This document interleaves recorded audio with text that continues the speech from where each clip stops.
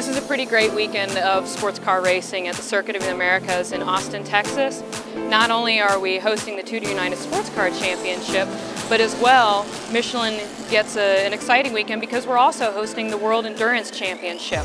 So in and amongst our normal North American teams, we're getting the excitement of the LMP1 and the LMP2 cars, and we're bringing the elements of Le Mans here to the United States.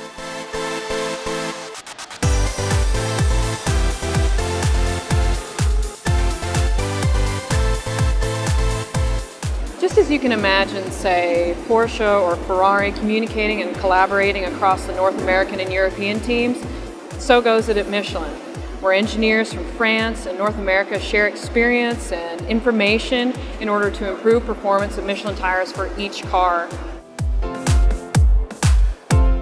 The drivers in Tudor and WEC are the finest in the world, with cars that defy everything one thought was possible with a chassis, an engine, 4 tires, and a driver behind the wheel.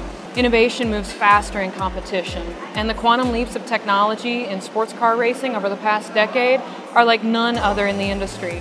Each element involved is driving the others to adapt, develop, and evolve into something faster, better, smarter. And it's yielded the most exciting racing the world's ever seen.